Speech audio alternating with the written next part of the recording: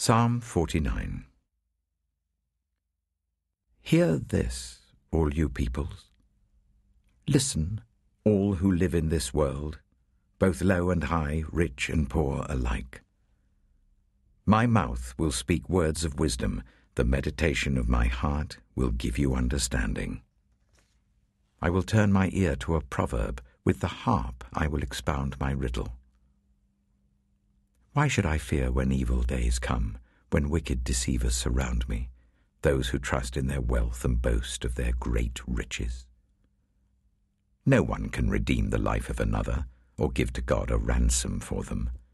The ransom for a life is costly, no payment is ever enough, so that they should live on forever and not see decay. For all can see that the wise die, that the foolish and the senseless also perish, leaving their wealth to others. Their tombs will remain their houses forever, their dwellings for endless generations, though they had named lands after themselves. People, despite their wealth, do not endure. They are like the beasts that perish. This is the fate of those who trust in themselves, and of their followers who approve their sayings. They are like sheep and are destined to die. Death will be their shepherd, but the upright will prevail over them in the morning.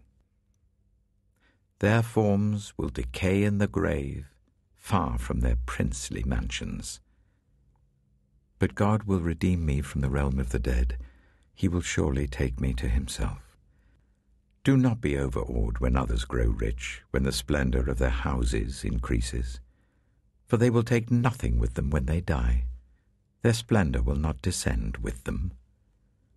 Though while they live they count themselves blessed, and people praise you when you prosper, they will join those who have gone before them, who will never again see the light of life. People who have wealth but lack understanding are like the beasts that perish.